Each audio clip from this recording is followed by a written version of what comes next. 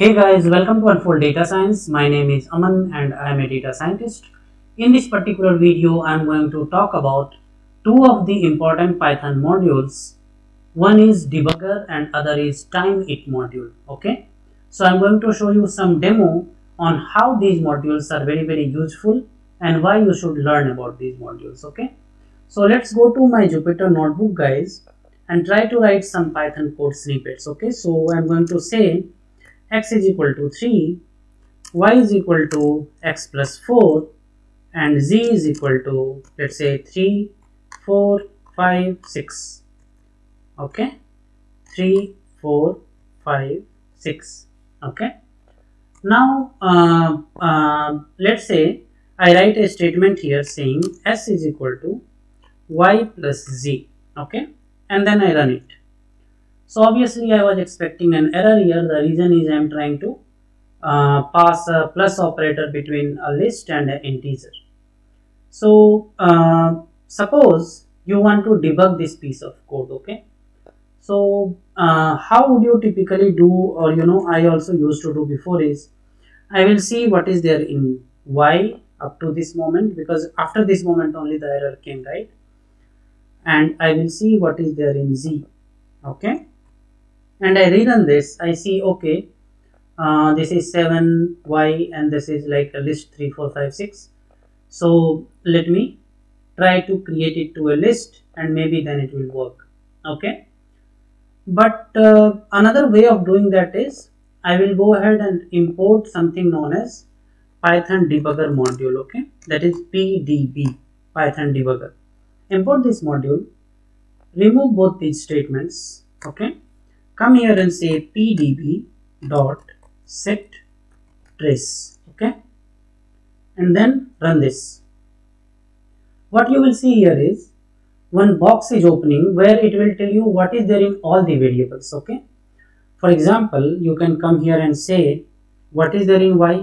Okay, what is there in z. Okay, what is there in x.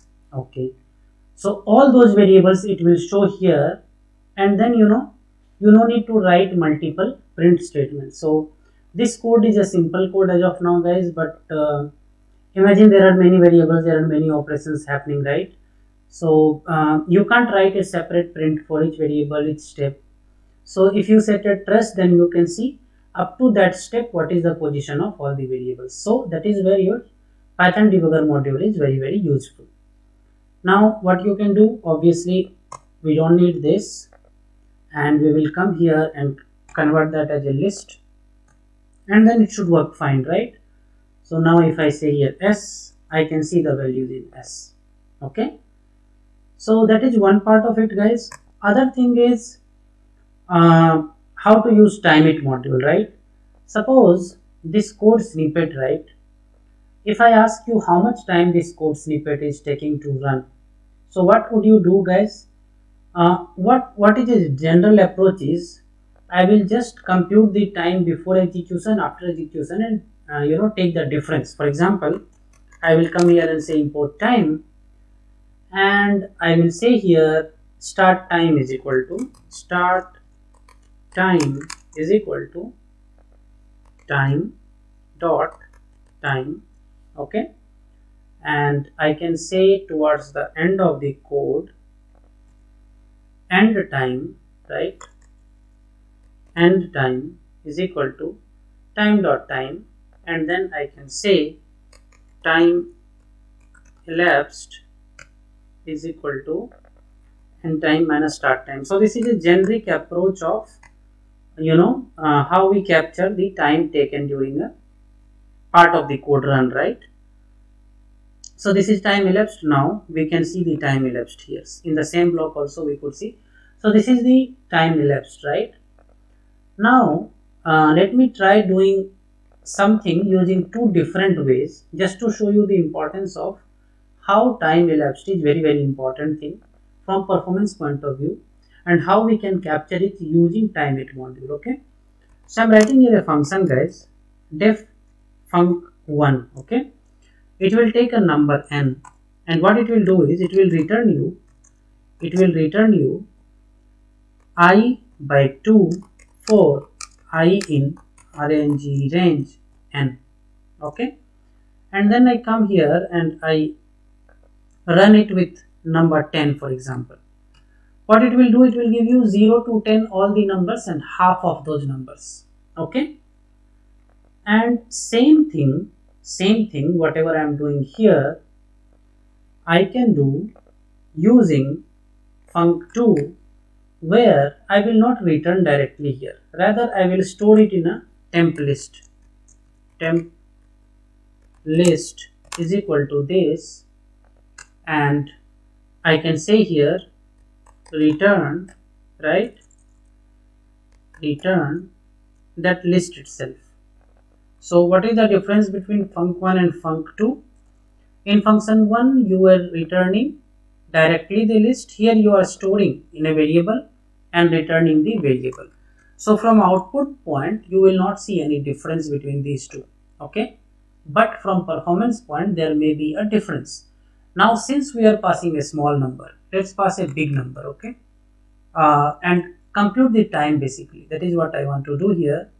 So what I will do is I will copy this entire thing and I will replace the code block with func1. Okay, so copy everything and this part only will be func1 with a bigger number. Okay, so this will be func1 with a, let's say, little large number, and then you can see what is the time elapsed.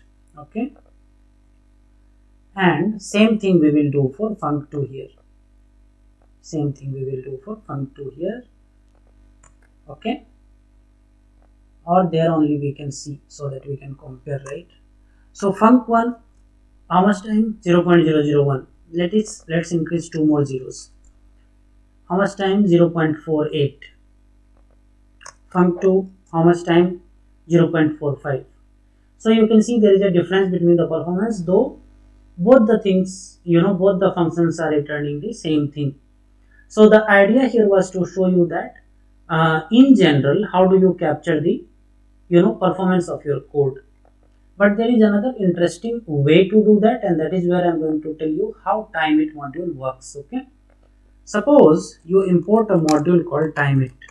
Okay, import this module, and then you come here and say Timeit dot Timeit, and inside this you can pass your code, any code, and it will tell you how much time it is taking. For example, a random number I am giving, multiplication something. So how much time it is taking, it will tell you. So it takes these many seconds. Now this Timeit, you can do more activities, guys. I am pressing shift tab and I want to see the signature of this function. If you can see here, you will see it can take a statement and it can take a setup and it can take a number where how many times you want to run that. Okay, so suppose the same function you want to run 100 times and compute the average. So if you run this function, right, one more thing I want to show you here, interesting thing, guys. So func2 0.45, if once more I run it, right, it will change. See, it is changing. If one more time I will run it, it will change. One more time it will change. So it depends on kernel performance at that point of time and also the little bit of system performance at that point of time. Okay, so what is this n here in the signature I was showing you is, suppose you want to run that code 10,000 times or 100 times and you want to see the average performance. So that is where this big number is here. Okay, but in general, how do you pass things here is, you have to declare something known as statement. Okay, and in statement you will say what is that you want to do. For example, I want to run func2 these many times. Okay, not these many times, with that argument. So I will say like this, and I will say what is the other statement that I want to see. Come here, how do you pass your code here? Setup. Okay, so in setup, whatever you give, it will take that as a code input. So setup will be, again in 3 quotes you have to give, and here you can give your func2 because the definition it will take from here only. So you can come here and you can say func2. So both these things are declared now. So you can come here and Timeit, you can run your statement, okay, and setup, and you can tell how many times you want to run and see the average.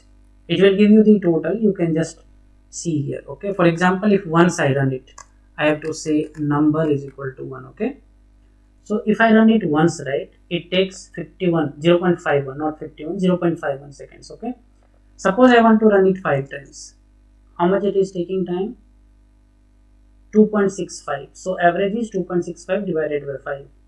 Now suppose I want to run it 50 times. 50 will be, it will take little more time. So 1.5 I will say 15, okay.